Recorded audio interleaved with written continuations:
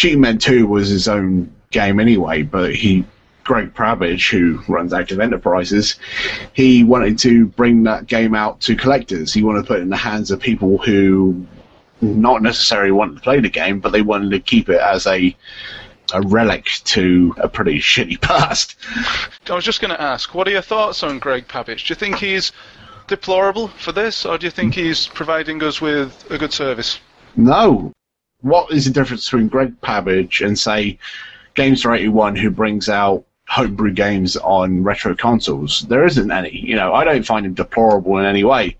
I might find him a little bit fucking off his rocker, because, but other than that, fucking good luck to that guy. If he can make a living on selling less than par games to people who want to collect them as, you know, for novelty value, if you will, fucking good luck to him. That's all I gotta say. Yeah, there were a lot of bad games on the Nintendo back then, and I've never played Cheetahmen 2. It's probably horrible, but who cares? It's an icon now. You talk about Cheetahmen 2 to a retro gamer, they know exactly who they are. Not necessarily because of its terribleness, but because of its rarity, I'd say. Well, the story behind it. Yeah, the story. Like we talked about in a previous podcast times ago about Active Enterprises, it's a story. It's a story revolving Action 52 and the Cheetahmen and all this old stuff.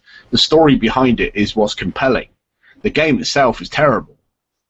Unlike the same with me when I talk about Night Trap, and I've had so many people say, "Oh, why do you like that piece of shit game?" And yes, technically, it's not the best game in the world, but I love the history around it.